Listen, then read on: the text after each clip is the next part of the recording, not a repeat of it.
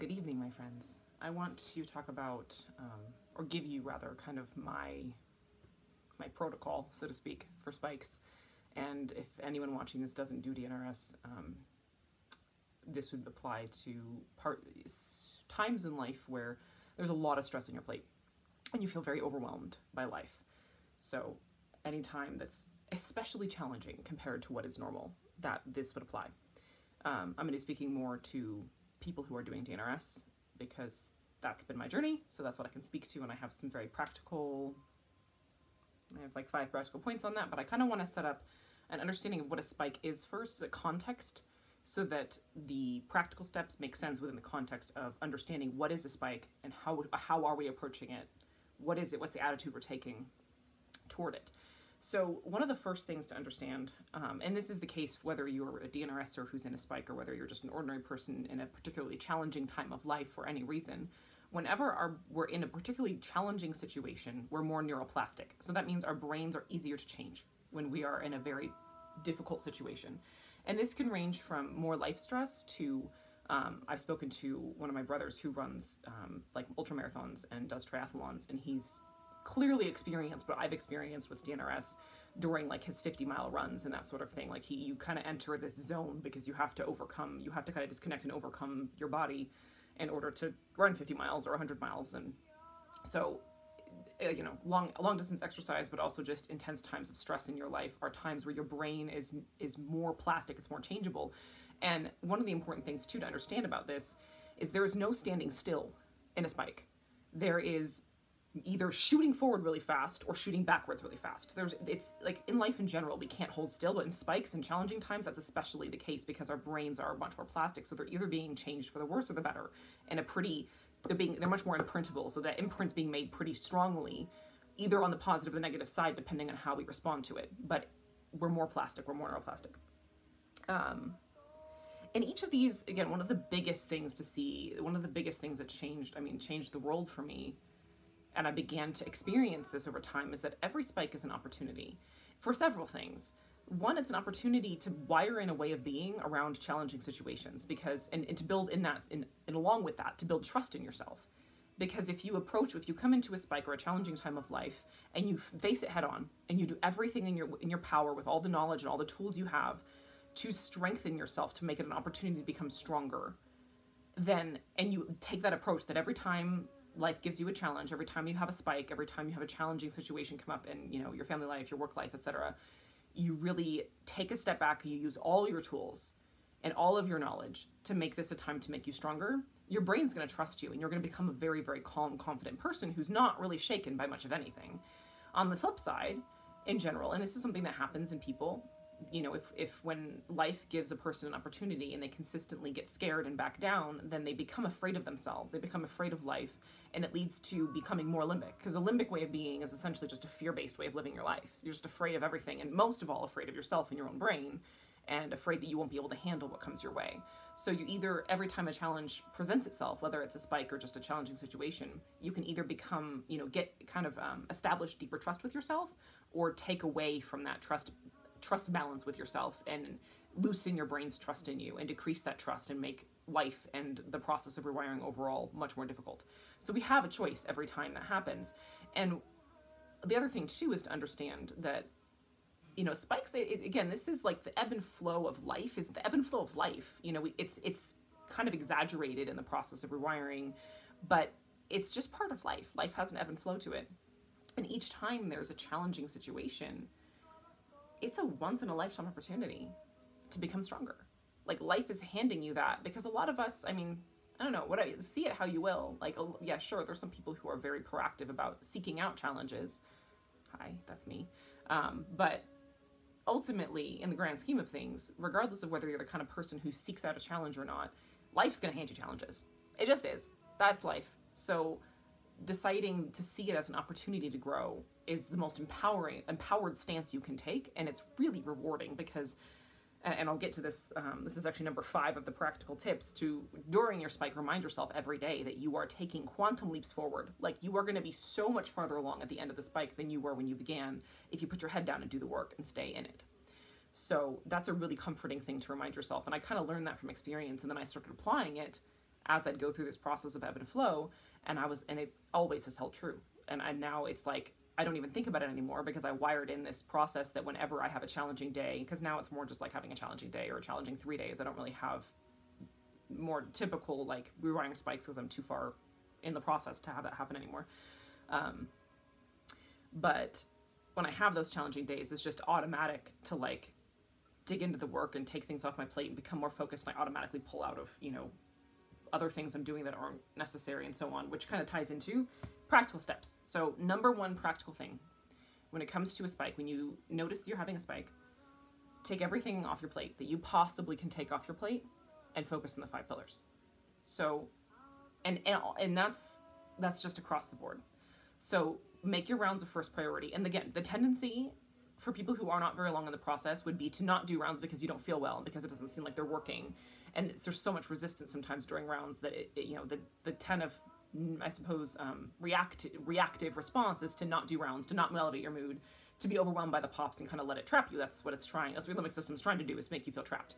So the really important thing to do is understand that those boundaries are more important than ever. And it doesn't matter. This is, again, understanding that pops and its and how you feel after rounds or when you elevate your mood or you cut your pops, how you feel doesn't matter at all.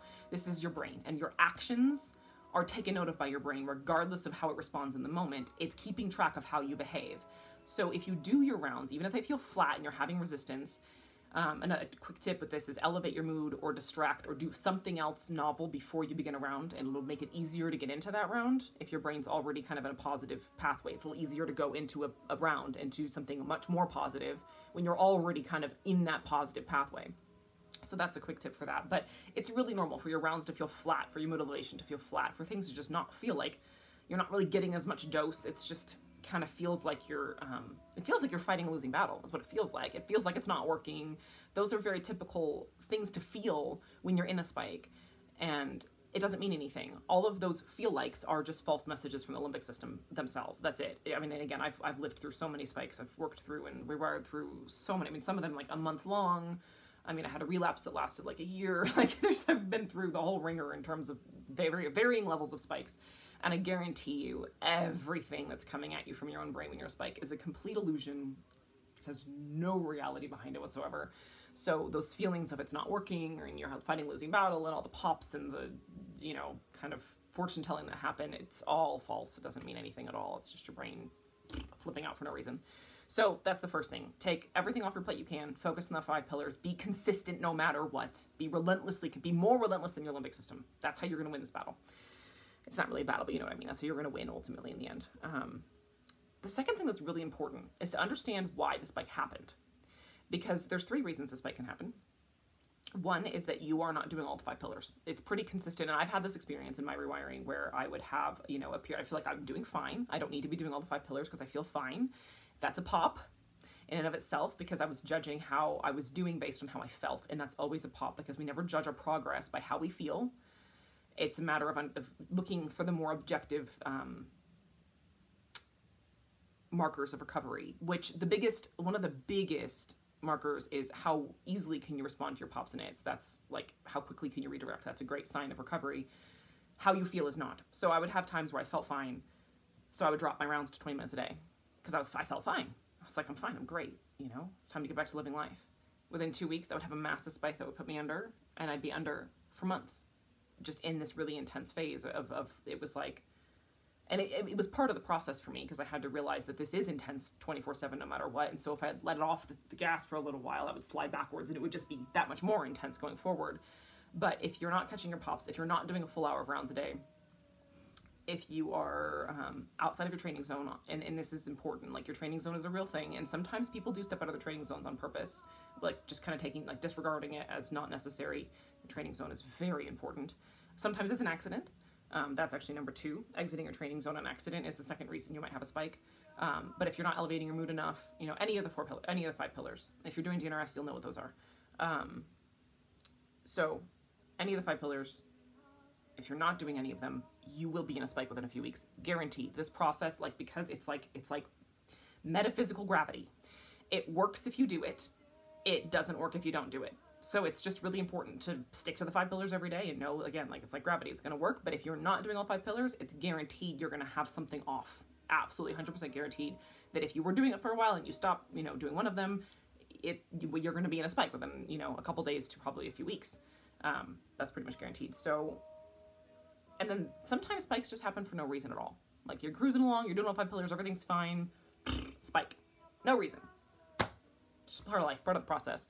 And in that case, so in kind of how you approach it is dependent on which of those it is. So in the first case, if you've neglecting the pillars, get back on the track of doing all 5 pillars every day and learn from that. Use it as a learning opportunity. Remind yourself, okay, so I stepped away.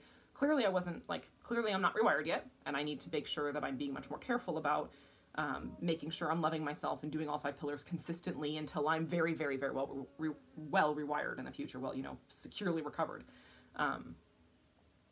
So that's kind of something you can learn from that.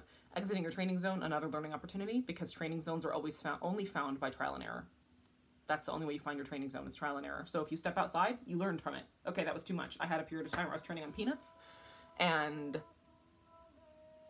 I ate 5 peanuts every day for like 3 days. And it was so not in my training zone. I tried again, I stopped. I tried again in like a month, and I was eating like spoonfuls of peanut butter with chunks of chocolate on it like a month and a half later. My brain just wasn't ready yet at that point. So it's kind of like a trial and error process. If it's not working, scale it down, try something else, go back to it later. Pretty easy. And yeah, the no reason at all is usually just a sign that you're doing well. You're rewiring and the brain's resisting. That's a good sign. So again, so learn whatever you can learn from it depending on why you had the spike. The other thing to understand too with this though is kind of sense it was your brain in fight, flight, or freeze. Kind of notice the pattern your brain is giving you. Is it just flat out terrified? Are you like paralyzed? Or is it trying to fight with you? Because that kind of determines how you move forward. So with the fight and, with the fright, the fear, like the fleeing response and the freeze response, it's going to be more like you're rising up and overcoming the spike. That's what's going to feel like. You're going to kind of have to dig deep and like rise above. That's what it feels like. When your brain is in fight, it's kind of like you dig deep and then you slide below and you play, limbo with your limbic system. The image I've used is like you have to get out of this room where the spike is happening, but the door is shut. So you have to become a piece of paper so you can slide out underneath the door. And so you kind of have to just back off completely. Don't fight with your pops, just kind of take it easy. So try to like find that flow space. Try to really just find, okay, where's the flow? Where does it feel like easy and flowy? Where does the energy feel easy? And just kind of get yourself lined up and go into the flow. Like find that little river, find a little creek and just get yourself in there. With the other, it's going to be much more like rising above, acting greater than you feel, not giving in to the fear, etc., overcoming the freeze response, blah, blah, blah. That's so that it kind of your approach depends on where your brain's at.